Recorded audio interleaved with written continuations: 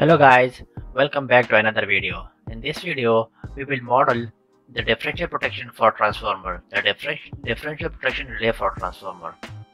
How differential protection relay works?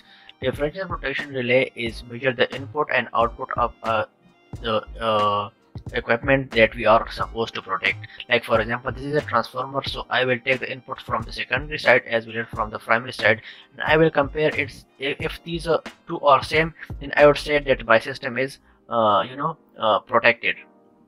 So how you will model? So I already built this simulation or this modeling.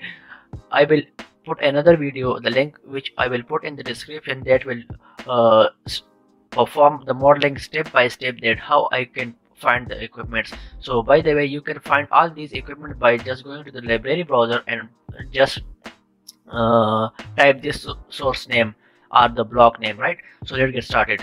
And by the way, if you haven't subscribed to my channel, please, it's a kind request to subscribe to my channel. Thank you so much. Acha, this is my source. This is a three-phase source.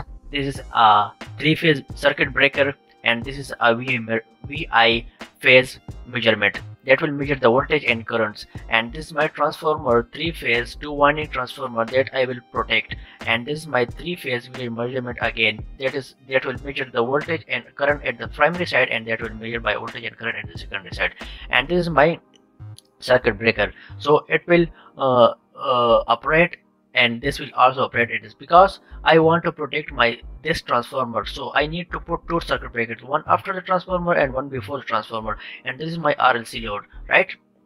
Also, this is a three-phase fault generator. I will generate my fault using this block. And I suppose I said that my fault, how I can generate my fault in Simulink.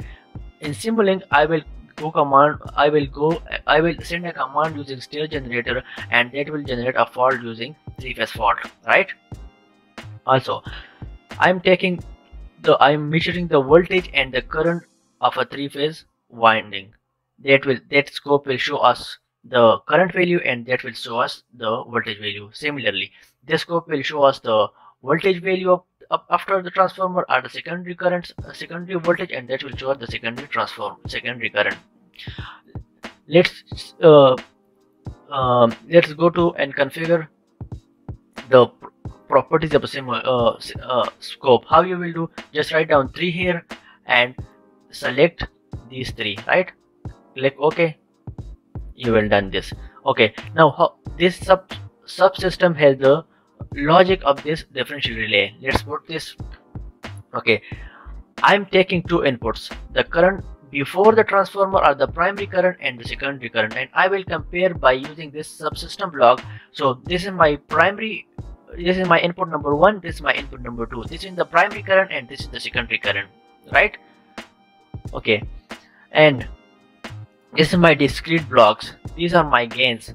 Let me to show you all these blocks name. I will select all, right click, and go to format and show the block names, that you can regenerate it by, you can pick this value. Before this logic diagram, I will click on each of the blocks so that you can generate it. So here my three-phase source, that will generate the voltage, and that voltage will be step up by using this transformer, and I will this will be consumed by this load. So just double click on the three-phase transformer and check its properties. Okay, first of all, generator type should be swing. The primary voltages are the generated voltages 3 kV, and I made the frequency 5 Hz, and the rest of parameter I use it by default, right?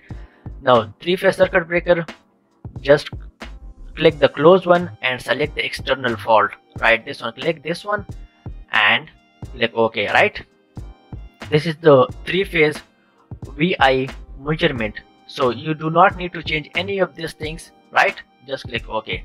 Similarly, and this side you do not need to change anything. Okay, and this is my transformer. Let's click on it and change its properties. So this is the YG transformer, primary and secondary winding. The parameter values, the primary MVA rating is 250 megawatt MVA, and frequency is 50. The primary voltage is 11 kilovolt, and the secondary voltage is 33 kilovolt. The rest of parameter I keep it by default, and you do not need to change anything. Just change the frequency to 50 and the primary secondary voltage, right? Okay, this is my load. I made the load at 1000 VRMS and the frequency is of 50 Hz, and the rest of parameters I keep it by default, and it is a constant impedance or constant power load. You can select any one you want. Okay, and this is my 3-phase fault generator block. So I will take on the external take the external fault because I will generate the fault by my own, and you do not need to change anything. This is the state generator that will use to generate the fault. Okay, the time setting is like this, and the amplitude of current is 0. The fault amplitude current is 0. Before I will show you that there is no fault in my system, and I will run my simulation. After that I will generate a fault, and that I will show you how these circuit breakers will operate or not. Okay, and this is the scope that you can configure its properties, and this is the power GUI block. Just make the values sample time 5 e power minus 5 and keep it discrete, right? Okay, now let's go to the subsystem block. This is my input number 1, input number 2. That will take my two currents, that is RMS, discrete RMS, and that is also discrete RMS. Here I multiply again of 3 because the secondary current is 3 times less than the primary current.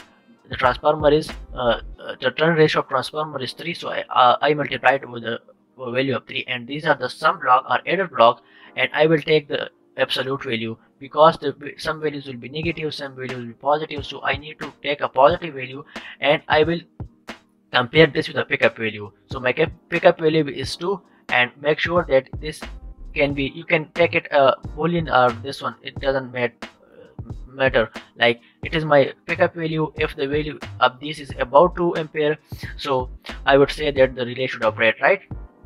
These are the relational operators that will compare this current and the reference current, and this is the SR flip-flop.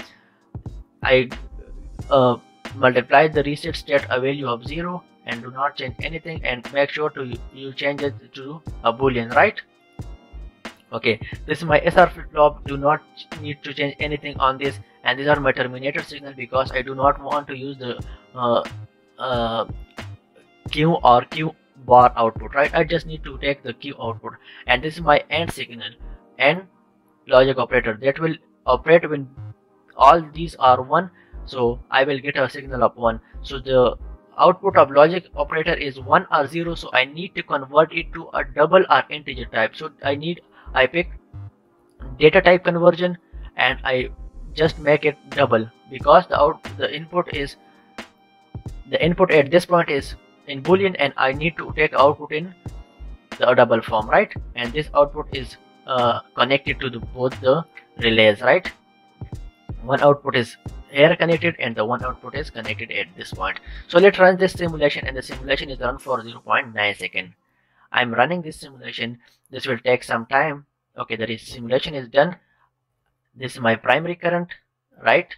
Primary voltage. This is my secondary voltage. As you can see that all three phases have the same magnitude, and all the 3 phases have the same phase difference. So now I want to generate a fault. I say that my fault is generated, and I give it a value of 1, right? Just run this. Simulation is done. Now let's see. Here it is. Here the fault value is 1 at this point, and its time is defined by using the state generator.